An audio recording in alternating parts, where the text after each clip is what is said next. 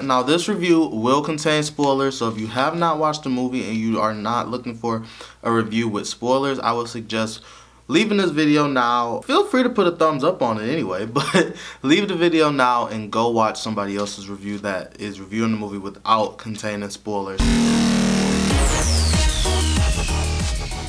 Welcome back, Team Forever, back again with another video, and in today's video I'm going to be doing a movie review for the Netflix original movie Bird Box that I just seen last night. Now, I've been hearing a lot about this movie, so that's the reason why I watched it. I had no intentions on reviewing it, but the movie was so good, and I'm not really a movie watcher. Once I saw like the time span of this movie, it's over 2 hours long. I didn't think that I was going to be like, it was going to keep my attention span for as long as it did. But 15 minutes into this movie and I was hooked. So I just had to come on screen and give a review of this movie. It's definitely worth getting your Netflix subscription just to watch it. Very surprised that this movie was not in theaters because I'm not a movie watcher. It has to be a very, very talked about movie for me to go watch it. Like Get Out. I think like that was the last movie that I really seen. I have like 10 pages of notes on this movie, so I'm not sure how long this review is going to be, so get your popcorn, get your snacks, because we might be in for a long run. I'm just letting y'all know.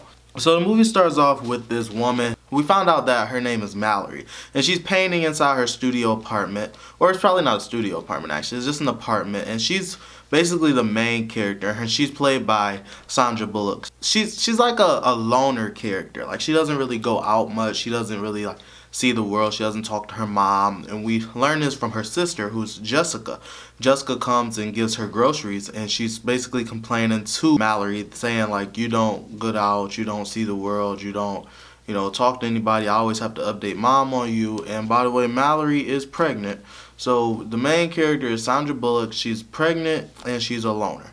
Keep that in mind. Jessica is her sister. She's more energetic, more friendly, she's living life more. She's not even really like outgoing, so to speak. She's just living life. On TV, we see that there's like an alert for some mass suicides that's going on overseas in other countries, mainly Russia, where for some reason, some odd unknown reason, like people are just committing suicide, like a mass amount of people, and we see them like running all around and stuff like that.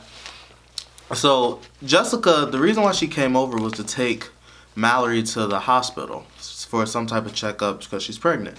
Inside the hospital, we can see that Mallory she's such a loner that she doesn't really even want a baby, so much so that the nurse even like hints at her giving up her baby, considering adoption, even going as far as to give her a brochure, and Mallory definitely considers it.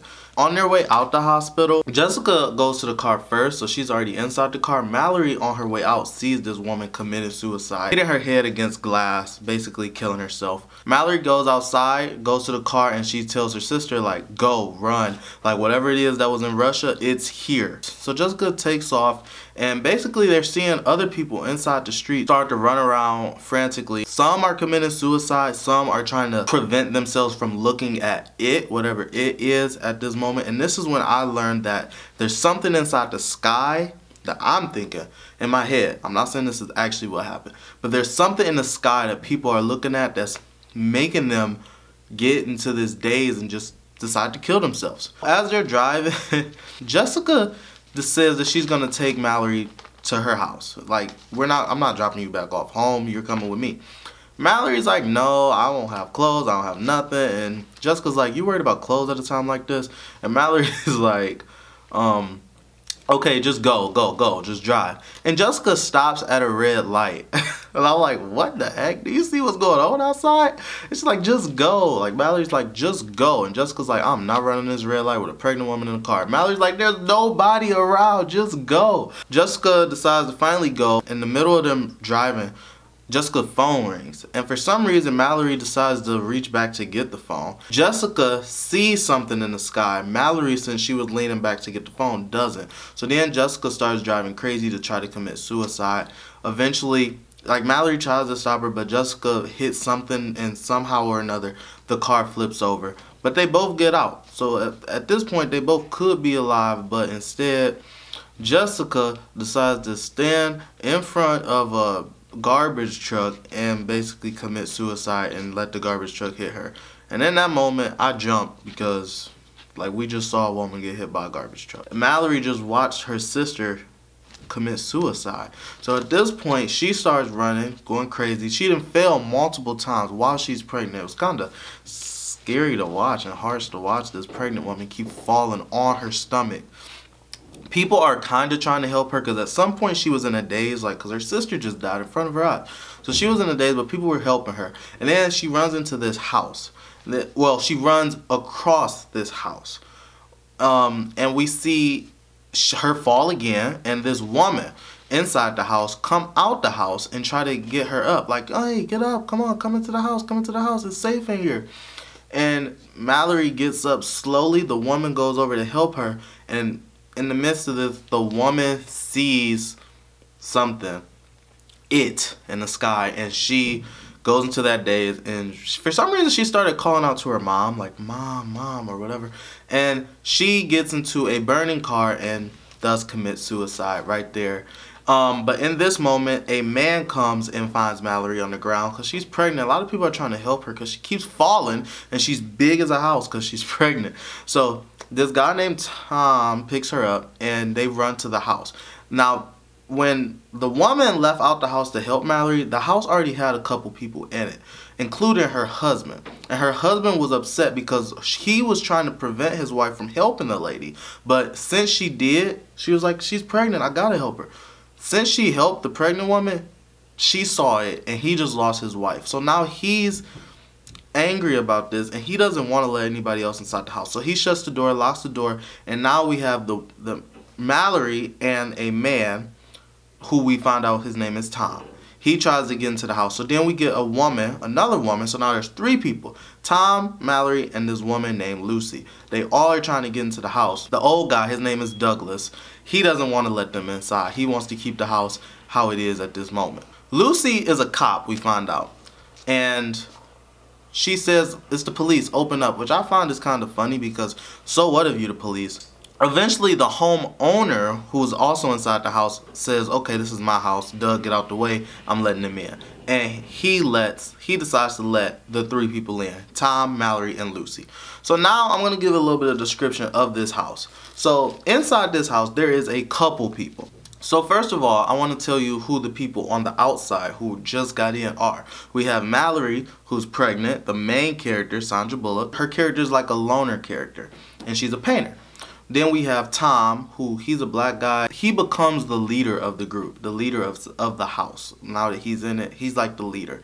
He's an Army veteran. He was working, and a lot of his workers or people he was working with started committing suicide. That's how he knows what was going on. And then we have Lucy, who is a cop. She's like a young girl.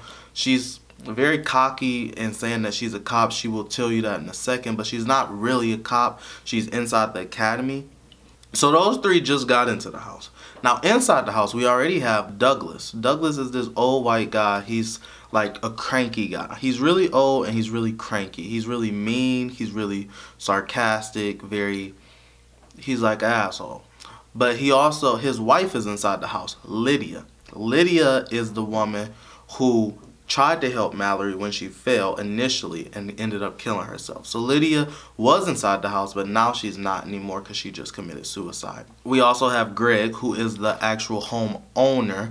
Douglas and Lydia live around from Greg, so they're neighbors. But Greg is Asian. He's a smart guy. It's his house, and he's very, very helpful. Also inside the house, we have Charlie, who is actually the guy from Get Out. He's like the main character's best friend from Get Out. And he pretty much played the same character that he played in Get Out. He was like a smart guy, but he was also a grocery store worker. So he was a smart guy that worked in a grocery store, and he was also really, really funny. We also have inside the house Felix, who was played by Machine Gun Kelly. He was playing like a young guy, a young white guy with a whole bunch of tattoos, and was kind of like very urban. This comes back to when I was saying that Lucy's character is very, very cocky. Felix is inside the house going crazy, doing drugs or popping pills, and Lucy says, you know I'm a cop, right? And to intimidate him to stop. And it's like, well, you're the cop, but the world is ending, so why do you keep throwing that out? There's nothing that you can do. What are you going to do, lock him up? But anyway, he says, like, and then that's when we learn that she's not really a cop. She's, like, in the academy. So they call that out. Also inside the house, we have a few minor roles. There's this woman, this old white woman named Cheryl, who's just very, very kind and friendly. She's really, really nice. Like, she had a minor role. She didn't really do much, but she was just like a talkative lady that was just like very, very kind. We also have a white couple that they didn't really have a name. It was a man and a woman, and as soon as the three got into the house, Lucy, Mallory, and Tom, the white couple got a call on their phone about their children. I guess their children were like basically running around still outside, so the white couple ended up leaving the house to help their kids. So they're immediately eliminated from this house. Now that they're inside the house, Mallory is on her phone, keep trying to get in touch with her mom, who she hasn't talked to in a while, because as you remember in the beginning of the movie, Jessica was the one that was keeping communication between her mom and her sister, because they didn't talk. The remaining 8 people inside the house started to talk about what it is and what it makes you do. And someone said, I forget who it was one of the girls, either Lucy or Mallory, said, like, if you look at it, it makes you want to hurt yourself. Or maybe it was Cheryl that said it. It makes you want to hurt yourself. And Douglas was like, because you know he's real blunt, he was like, no, it makes you kill yourself. So they discovered that if you look at it, you commit suicide. So the TV is on, and it's basically reiterating what they just discovered, saying, you know, don't go on social media, don't go outside, stay in the house, we're trying to figure it out. And then they just lose signal on the TV, so now they don't have any TV, and the one Mallory couldn't get in touch with her mom, and basically she lost phone signal too. So they're communicating with this little radio. They keep throughout the movie trying to get in touch with someone through the radio. So at this point, I'm assuming a couple hours has passed, maybe a couple days, and they hear a knock on the door, and they go to the door. A lot of people are against letting anybody in, but Tom is basically the leader of the house. He's basically talking to this person, communicating. He gives them the guides on what to do to come inside the house, and basically the woman gets inside the house. They had their guns ready. They didn't know who it was or if they were on the other side and stuff like that. But it ended up being this woman named Olympia, who was also pregnant. She was due around the same time as Mallory. She tried to get close with Mallory, but Mallory was kind of like pushing her off, like, you know, playing it off. Didn't really want to talk to Olympia because she's not really social. She's a loner. But, you know, when I was saying that she was looking into giving up her baby, it was because she didn't really feel a connection with the baby. But Olympia is like the complete opposite. At this point, Greg starts to think like we're about to run out of food. Well, they all start to think we're about to run out of food. We can't stay in here forever. It's a lot of us. It's like 9 at this point. And Greg decides maybe we can see more than we think. I got some cameras upstairs because he's got cameras around his house. He's going to try to like look outside to figure out a way to get to the grocery store. And basically, they decided to lock him inside the room and tie him up just in case, so he wouldn't kill himself, just in case it didn't work. But it didn't work, and he did end up killing himself. They get into the room, and by the time they get in the room, it was too late. He was looking at these cameras, and whatever it was, you can see it through cameras, and he ended up killing himself. So at this point, Charlie decides to tell everybody about his grocery store job and how he's got the key, he locked it up, blah, blah, blah. Doug gets mad, so you just not telling us this? And Mallory's like, well, at least he told us. Like, Doug just always was so blunt about everything. And I really didn't like his character at first, but then in the end, I ended up liking Doug. He was like one of my favorite characters, but we'll get to that. So then Tom comes up with this brilliant idea to drive to the grocery store, get into the car. They're gonna paint as many windows as they can and cover up the rest with newspaper. Cause this guy had like an attached garage. His house was pretty big. It was nice. Tom's like, who wants to go? And out of the 8 people left, everybody seemed alright with going except Felix and Charlie. They were the only 2 that were like, no, I don't want to go. Felix ended up staying, but they pretty much forced Charlie to go because it's his grocery store. He has the key. He knows his way around. And I agree with Charlie at this point. He's like, I'm pretty sure y'all know what a grocery store look like. I'm pretty sure y'all know how to get around. Y'all know what to get. I'm not going. But they pretty much forced him. They ended up driving. This is one of my favorite scenes. They They're inside the car driving to the grocery store, looking at the GPS. The GPS navigators inside the car. Now they keep getting these proximity, or however you say that word, alerts that they're about to go over bumps and stuff. And it's because it's dead people all over the ground, and they're running into cars and all that. And it was a funny scene. Charlie ended up getting like freaked out. Oh, everybody ended up going out of the 8 people except Cheryl didn't go, Felix didn't go, and Olympia didn't go. Eventually they get to the grocery store and they got the blindfolds on. They end up getting inside. This was one of my favorite scenes. You gotta see, look out for this scene, seeing them drive this car, looking at a GPS. They can't see anything. And they drive to this grocery store and they ended up getting inside. Everybody was super happy. They just start going everywhere to get stuff. Douglas goes straight to the alcohol. He's down in this alcohol, filling up his cart with alcohol. We got Lucy over here eating the chips, you know, hanging out. Friggin' Tom over here, who's the leader of the group, he's supposed to be the mature one, getting electronics. But I mean, I guess, if y'all gonna be in there for so long, you might want to get some entertainment. One other thing I forgot to mention is Felix and Lucy end up being love interests. At one point, Lucy was doing yoga, stretching, and Felix was checking her out, and she was like, not a chance. And he was like, well, the world's ending, sweetie, so you never know. And then they ended up, you know, doing it inside of a closet, and Mallory walked in on them, and she closed the door really quick, and then she ended up talking to Tom. Tom and Mallory got really close, in a non-sexual way. They was just like talking, getting close, whereas Lucy and Felix were the opposite. They were getting close.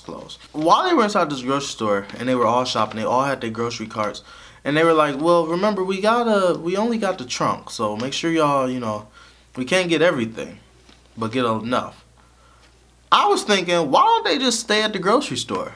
The only thing that the grocery store don't have is, I guess technically it don't have a shower, but it has sinks. So it don't have an actual tub, and it don't have a bed to sleep on. That's it. But you have enough food in that grocery store to last you, and it's bigger. So I was thinking, why not go there? But then Douglas ended up calling a meeting, and he said exactly what I was thinking. He's like, let's just stay here. And Mallory was saying, well, we got other people at the house. That's why they couldn't stay, because they're at the house with no. And he's like, so what? Let's just stay here. We'll survive longer here. And Mallory's like, yeah, that's a good idea, but we're not assholes, so we're going back. I commend Mallory, but I also see where Doug was coming from. In the midst of this meeting, they hear some knocking on some type of door in the back. They go up to it, and we hear somebody saying, help me, which is pretty much the same thing that happened with Olympia. When she was knocking, she was saying, help me, please let me in, please let me in, please let me in, which is the same thing that was happening with Tom, Lucy, and Mallory. So this is happening again for a third time, and again, they're about to let this person in, but Doug's like, no, I don't think so. Oh yeah, one other thing, key thing I forgot was Mallory picked up some birds. She took some birds from this grocery store. So she was carrying them with her. Charlie informs them that that noise was coming from a loading dock and there was a person. So they start to open the door just a little bit to talk a little bit more. And Charlie recognized the voice. It's Fish Fingers. He said he works with Fish Fingers. Fish Finger. Fish Finger works inside seafood. He's a little crazy. He's been to prison, but he was always nice to Charlie. So then the birds start going crazy as they open the door more and more, and Tom is giving the instructions to cover the eyes, all this stuff. And then the birds start going crazy. Mallory's like, something's not right, something's not right, something's not right. And then this guy starts to open the door. He's like, look at it, look at it. He's trying to get them to look at the light. He's on the other side trying to kill them. And they're trying to push the door up, but it's coming open even more and more and more. Doug told them not to open in the first place. He was completely against it. So now he's basically like, I knew this was going to happen. The door gets open. The light, or whatever it is, it strikes Charlie, unfortunately. And Charlie runs out, pushes Fish Finger, and Charlie commits suicide. I hated this part. It's like, dang, Charlie was like one of the best characters at this point. He ended up dying. They ended up losing the one person that did not want to go. He was against going. He never wanted to go. And y'all forced him, and he ended up losing his life. That was so sad. So now we're down to 7 people. So they end up getting back home, looking down. First thing Cheryl asks is, where is Charlie? When they have to break the news to her. Something else I want to bring up right now, get away from what's going on right now and go into the flashback scenes, or the flash forward scenes, because this whole thing is a flashback to what's really going on right now in the present. So what's going on is, in the opening scene, we see Mallory talking to two kids and telling them, we're going on a journey, it's going to be very scary, do not do this, do not take off your blindfolds, whatever you do. And she's telling them to listen, please. They're going downriver, and there's a little box with the birds too. In the midst of this journey, the first flashback, we see a man yelling at them. She stops, she listens, and at this point we don't really know anything about the movie. And then she just keeps going. She's like, nope, just keep going, keep going. And then the guy's like, you can open your eyes, you can open your eyes. So at this point I'm thinking, I don't know what's going on. So I'm like, yeah, he seems cool. Like, my thumbs up, like, yeah, go and take off your blindfold. Little do I know, as soon as they encounter him, he's like trying to force the blindfolds off. He's trying to kill them. He's against them. So then she ends up killing him. She hits him in the head a couple times, kicks him in the head, and she keeps going downriver. Another scene, we see her run into a ship because they can't see nothing. They're just going downriver, and she runs into something that's in the middle of the river, and basically the boy. Oh, and she's calling these two little kids boy and girl. They don't have names. So the boy falls out of the ship, or the little boat, canoe, whatever. And eventually she gets him out, but they lost their blankets, they lost their food, stuff like that. And she was upset, but she wasn't upset with him. Another flashback, we see them land on some shore, and she does some type of trick with some rope. She tells them to stay in the boat. She keeps informing them, very strict, stay in the boat. Do not leave this ship.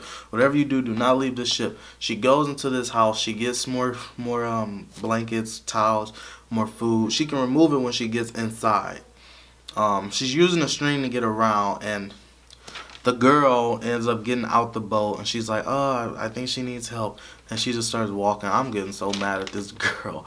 And then, boom, Mallory grabs the girl and runs back into the boat. So, didn't I tell you not to leave the boat? You never listen. And she's yelling, disciplining this girl. At this point in the flashback, I'm thinking, okay, so Mallory's pregnant, so these are her kids. She had twins. That's what I'm thinking. Basically, what's going on now? Oh, actually, big thing that happens as soon as they get back home, and this is the scene that I don't understand. If y'all understand this, please leave it in the comments. Or if you don't understand it too, please leave that in the comments, because I really want to know what happened here.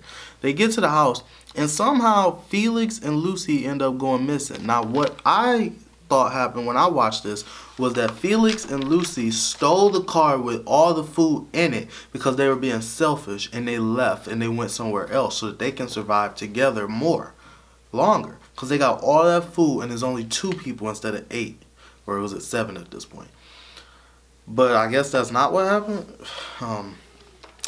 Because then later on, Douglas said, like, every time we encounter the outside world, people die. Look at Felix and Lucy. So did Felix and Lucy die? I am still confused. I don't know what happened, because it didn't seem like they lost the food, because it never came up. Tom and Mallory are getting really, really close, and then we see that Mallory's just still playing around with the radio, just trying to get signal, trying to, you know, reach out to someone, and she overhears Olympia at the door trying to basically talk to someone and get them inside the house. And by the time Mallory makes it to the door, Olympia's already let this person in. And it's this guy, his name is Gary. Gary is this guy, he sounds like he has a little bit of an accent. He looks very sketchy and creepy. The rest of the people come over and they're just like, oh my God, you just let someone in, what happened? Like, you know, like, you could have talked to us about this. Tom's like accepting him. He told some story about what happened, and Gary did. Gary told some story about what happened and what's going on, and basically trying to get their trust. I thought that Gary was a little bit suspicious. For some reason, it was something about him. I immediately trusted Olympia. Didn't think it was anything wrong with her, but Gary was just sketchy to me from the get, and I just didn't trust him. And so did Douglas. Douglas was like, no, I'm sorry. After hearing his story, he put his gun up. He was like, yeah, I'm sorry, all that crap you just said, but you gotta go. As simple as that. And the rest of the people were just like, no. And then Cheryl ended up hitting Douglas over the head. I thought she killed him. because she hit him over the head and he fell out, but apparently she just KO'd him. He was knocked out. They put him in the garage and they locked him in the garage. Like, what the heck is wrong with y'all? But anyway, so Gary's around and, you know, they're living life normal for a while. Douglas is locked in the garage. Olympia's water breaks. So Olympia's about to have the baby. They go upstairs and Mallory's getting water for the pregnancy because Cheryl's delivering the baby. Mallory goes downstairs to get water. In the midst of this, her water breaks. So now she's having the baby. Olympia has a girl and Mallory has a boy. So then at this point, I'm like, oh, so those are the two kids. So the boy is Mallory's from the flash forward. So the boy is actually Mallory's. The girl is not hers, but she's taking care of it. Because also inside of the scene, we've seen Mallory and Olympia actually do bond this time. And Mallory gives Olympia a gift that she got from Walmart or from the grocery store as a baby shower gift. And Olympia makes Mallory promise that if anything happens to her, she will take care of her baby, and Mallory does it. So in the midst of this baby having upstairs, downstairs we see Gary going pretty much crazy, putting some pictures together. I didn't quite understand what he was doing. Then he starts to open up all the windows and Douglas is yelling like, what, we let you in, what's going on? And then we see him Gary kind of disappear. We see Tom see the pictures. He's looking for Gary. Douglas says and Gary takes the birds and put them in the freezer. Douglas is yelling at Tom, this is what happened. I told y'all not to do this. He's yelling through the glass. Why Tom didn't let Douglas out is beyond me. He should have let Douglas out, but he didn't. He kept trying to look for Gary, and then Gary knocks out Tom, and at this point I'm thinking Tom died. So then he goes over to Douglas. Douglas is yelling at him like, we let you in, we helped you out, what are you doing? And Gary opens the garage so that, you know, Douglas is exposed to the light, and Douglas is trying to cover up his eyes, and at this point I'm thinking Douglas died. So now I'm thinking Tom and Douglas have both died. Gary goes upstairs, the babies are born, so it's Cheryl, Olympia, the two babies, and Mallory. He goes up there, he's acting creepy, he's like, yeah, babies are so cute.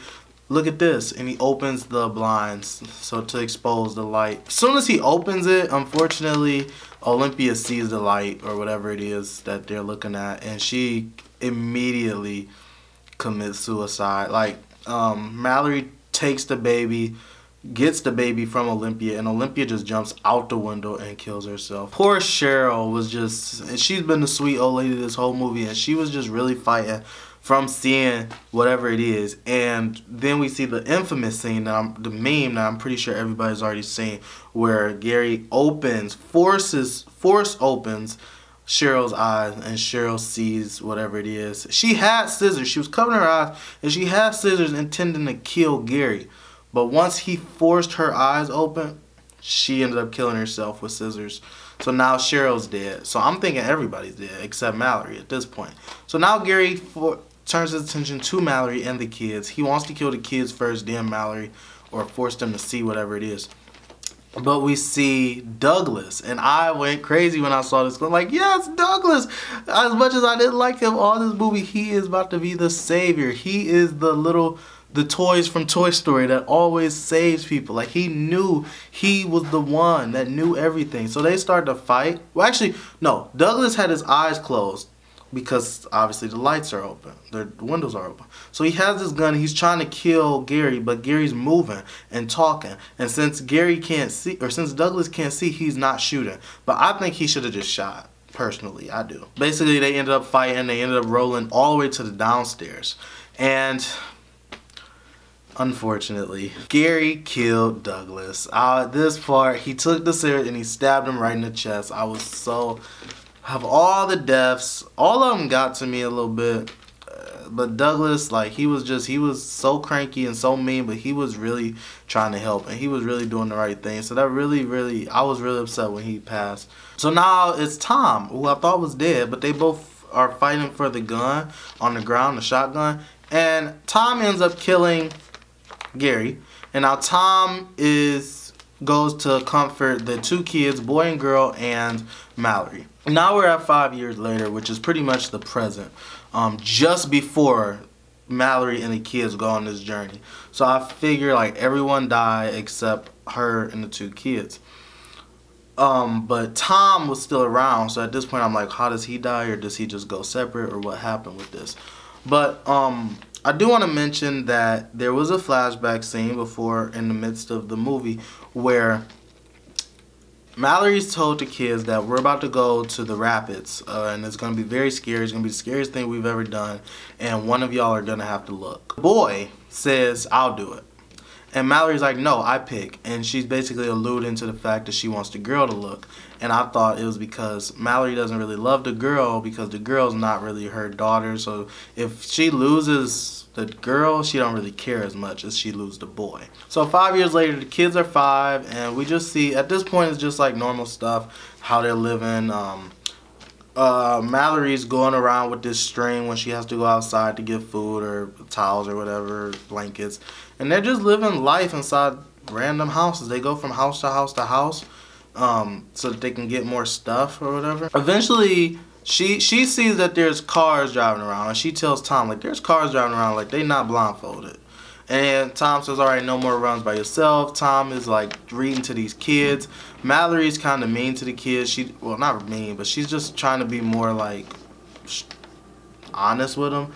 Because Tom's all like telling them these stories, and Mallory's like, this will never come true because of our life, so no need to give them these hopes. So she cut off some story that Tom was telling the 2 kids, and she told them to go to bed. And the boy got up, but the girl just kept sitting there and was just disobeying Mallory. Mallory was trying to get her to come, but the girl just sat there and looked at Mallory like she was crazy. So the girl and Mallory don't really have the best relationship. Mallory came up with these little bell things for the kids so that if they're in danger, they can ring these bells. So eventually they do get some signal from the radio, and they talk to some guy named Rick who gives them some instructions on how to go downriver and informs them about the rapids and all this stuff. Mallory does not believe Rick, but Tom does. Tom says if he knows about the birds, he knows this, that. Mallory's like, well, everybody did, and look what happened. So I'm kind of on the fence. I'm kind of on both their sides. But then they start hearing knock at the door, so there's this people that's on the other side that's about to attack them. Tom sends Mallory and boy and girl out and tells them to go do what Rick said. Mallory was at first hesitant, saying she didn't want to leave Tom, but Tom basically forced her to go. So she left with the kids, and they went on the river. Tom ended up going outside to distract the people and fight with them and try to kill them. And at some point, it was so many of them, he just was like, forget it. He took his blindfold off. He started killing them. He killed them all, and then he couldn't help but look at whatever it is, and he ended up killing himself. So we go to the rapids part. They make it past the rapids, but they lose the boat. At one point, so they kept talking about who's gonna look. Boy keeps on volunteering, but she keeps saying no. And keeps looking at the girl, and the girl's just looking sad and, defeated. And then eventually she's like, I'll do it. Because she knew that Mallory wanted her to. But then Mallory said, you know what, none of us is going to look. Because she started thinking about what was going on, what she'd been through. And she basically embraced being a mom. Because she didn't want to be a mom in the beginning of this. But I guess she fell in love with these kids, and she didn't want anybody to look. So they ended up getting there. There was a big scene where you thought that they were gonna lose the girl because she almost took her blindfold off, but she found, because Mallory fell and she lost both kids. So then whatever it is was telling the kids to remove their blindfolds, and Mallory's yelling at them like, no, don't. So then she finds the boy, and she's still looking for the girl. She's screaming, and the boy's like, she doesn't really like you. Like, she doesn't like you. You make her mad or whatever. So then Mallory starts apologizing to the girl, saying, I shouldn't have did this, I shouldn't have did that, I shouldn't have interrupted Tom's story, and this is how the story ends. And eventually the girl finds them, and they actually do make it to this place, the place that Rick was telling them about on the radio. And it's a home for the blind. All this time, I never thought about people being blind that would not, So this place, whatever it is, would not go there because it's a home for the blind. So at this place, boy and girl play with the other kids, and Mallory talks to the doctor, and she gives them a name. She names the boy Tom, and she names the girl Olympia after her mom. Kind of surprising she didn't name her after Jessica, her sister. But because she said you're being named after the most sweet girl ever, like, wouldn't you think that about your sister? Olympia, like, but whatever it is. Because she only knew Olympia for like a month at the most. At the most, a month. I don't even know if it was that long. It might even been a week. But that is her real mom. And she told the boy that I'm your mom. Like, she embraced being a mom. And then that's how it ended. Personally, I think this was a 5-star movie. I liked everything about it. There's nothing I really didn't like. I just wish they would have explained what it is that they were looking at more and why was it there. But I mean, I guess it can be left to the imagination. And also, did it go away? Because I thought that the movie would end with all of this going away. Like, it took me a while into the movie to figure out that it was a flashback of a flash forward, even though it kept saying on the screen 5 years ago. But, and then it would say like 24 hours on the river, 48 hours on the river, or 50, whatever, however long it was. But yeah, I love the movie so much. It's over 2 hours long, and it kept my attention for every bit of it. I wasn't bored at all. It really picked up in the first 15 minutes. So if you're not hooked by the 15 minutes, yeah, it's probably not a movie for you. But yeah, I give it 2 thumbs up and 5 stars. So I would just definitely say go check it out on Netflix. Until next time, be sure to leave a like, comment, subscribe, and share this video. Catch you later.